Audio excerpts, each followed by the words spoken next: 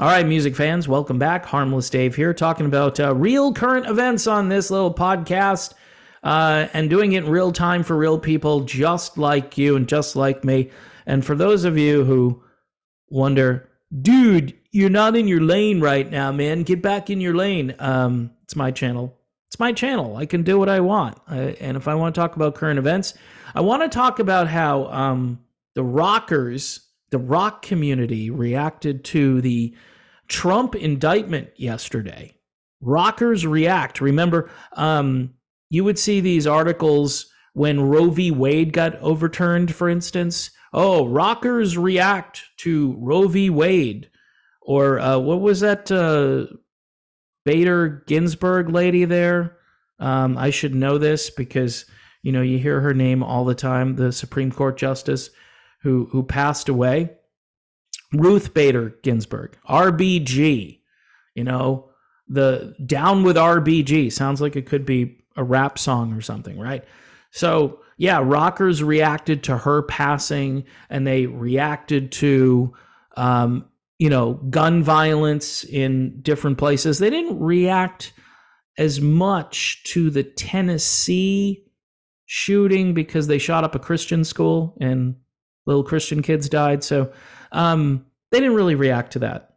I was looking for something. There were a few people that, of course, were calling for gun control. The gun shot itself, and you have to confiscate guns so they'll stop firing by themselves.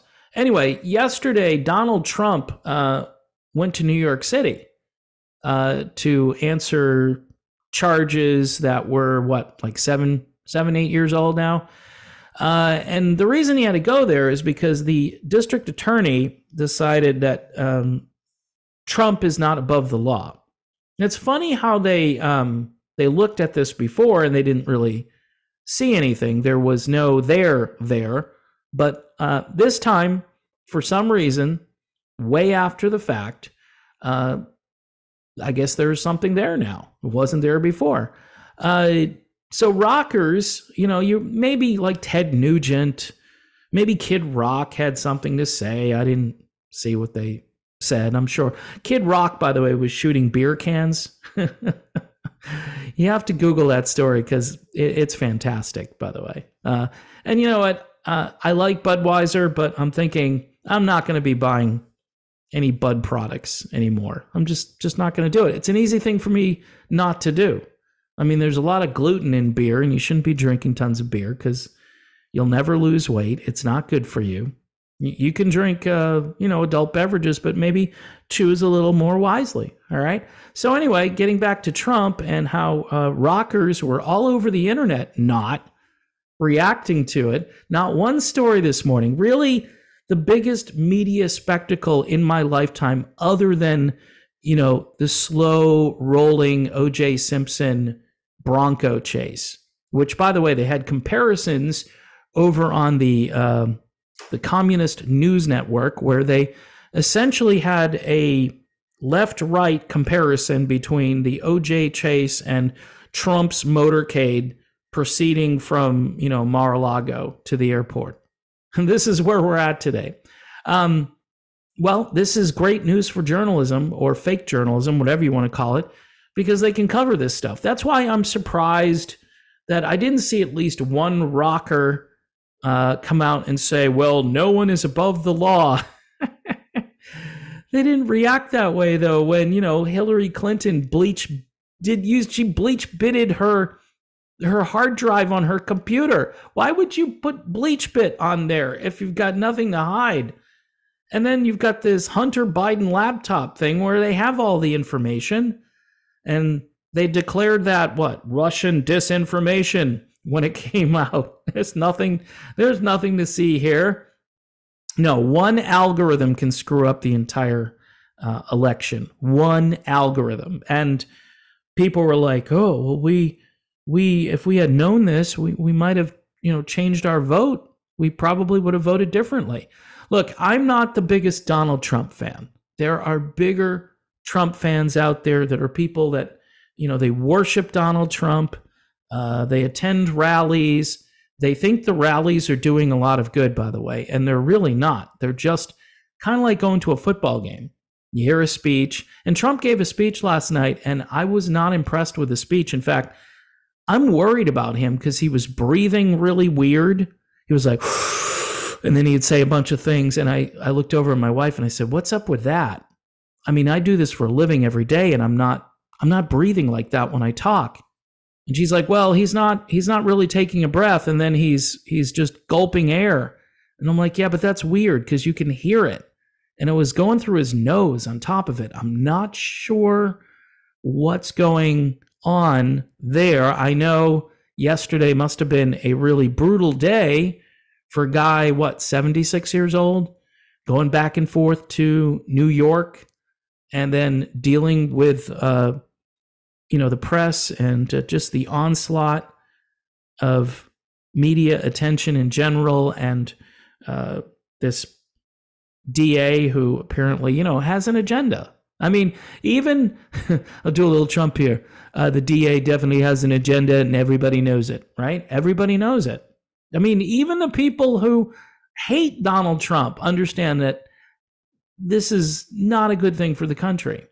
And that's why I was thinking, well, maybe a couple of voices from the rock and roll community would come out and say, I don't like Trump, but can we just beat him at the ballot box?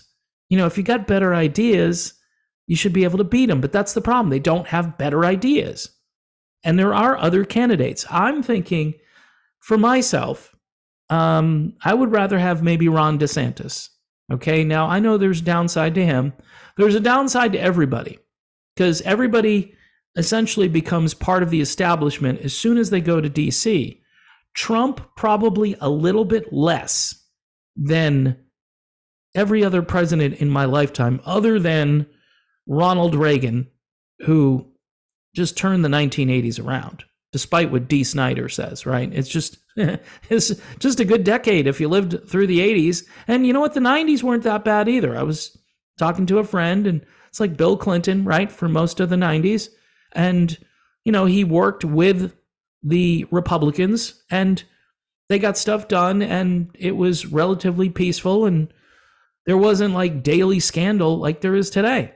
And the culture hadn't completely unraveled at that point. What you're seeing now, I don't even want to get into it in this video, or audio, whatever I'm doing here.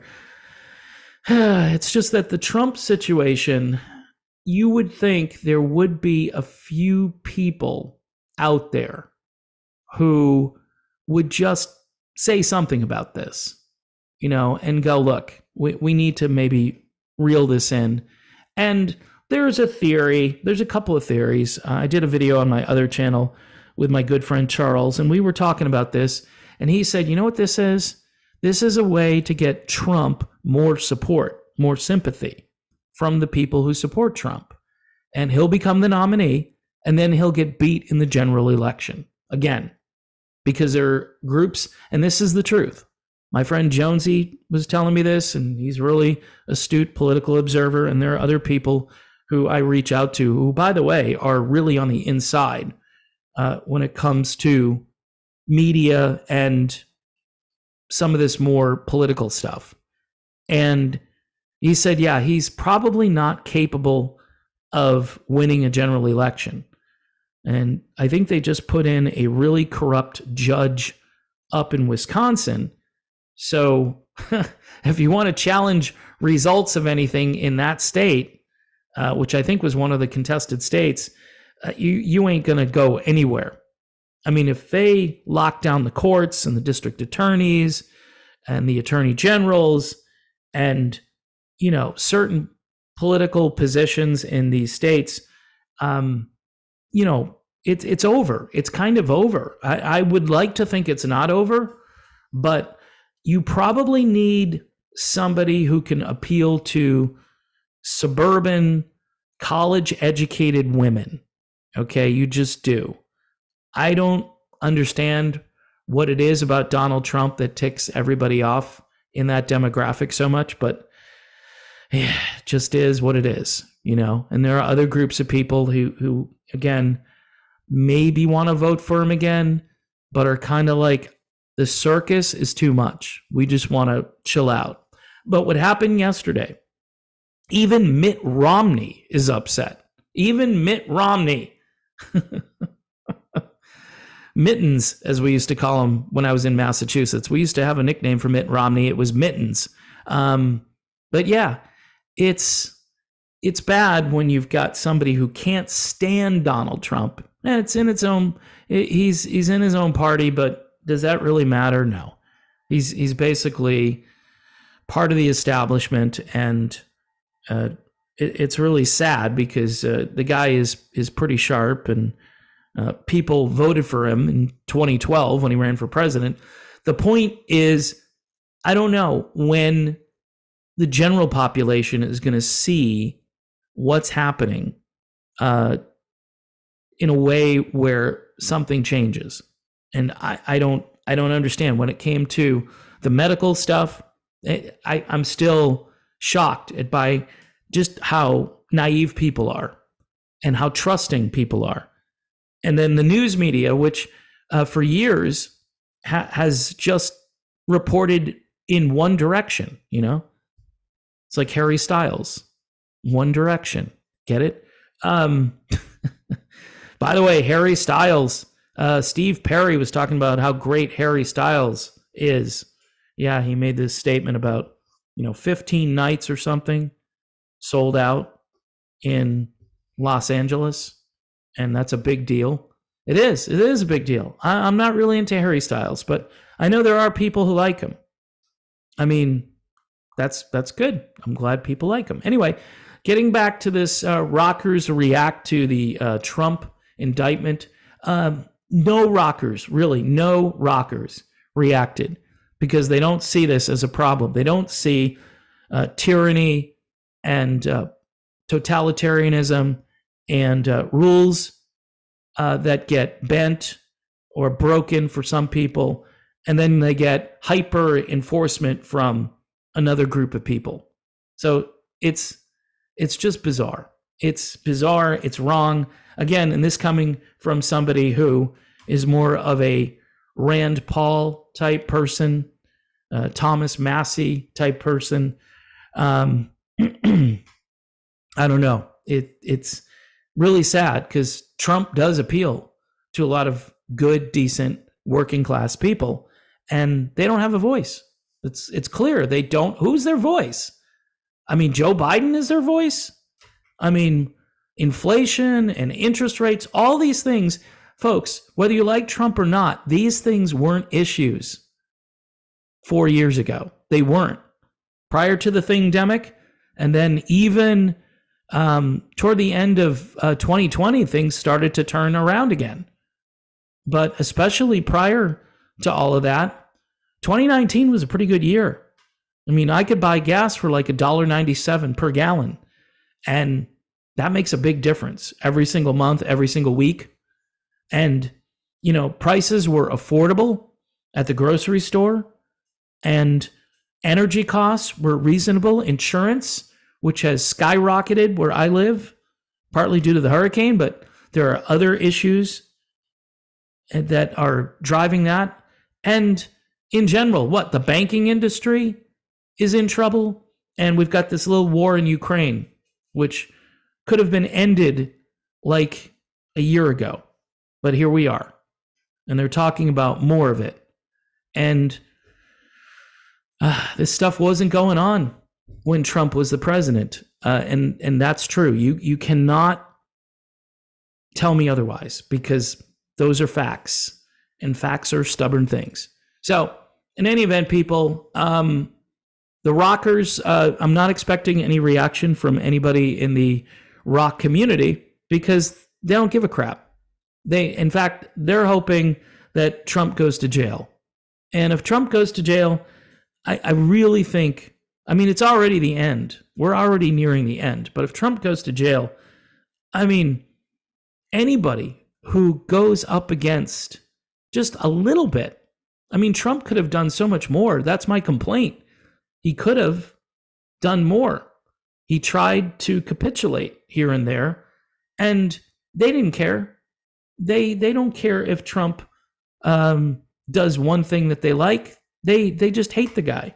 And it's a real unnatural and unhealthy hatred of this man, who I think was a pretty good president.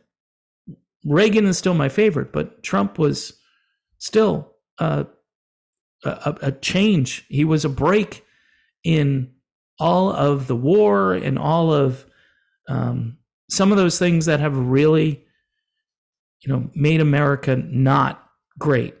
So we are not a great place right now. And that's my little podcast here.